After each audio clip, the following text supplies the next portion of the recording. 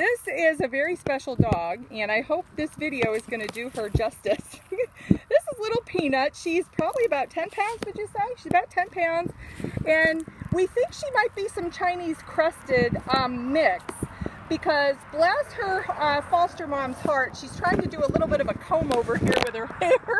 She's got a little pom-pom there and 2 bald spots on the side of it, but the hair just won't grow in there, so we're thinking possibly a Chinese crested. She came in so sick and emaciated. We really just couldn't help but have broken hearts just from looking at her. But she has doubled her weight. She's in a great foster home now, and they describe her as a diva. And she should be. She's just perfect. She's a little purse dog.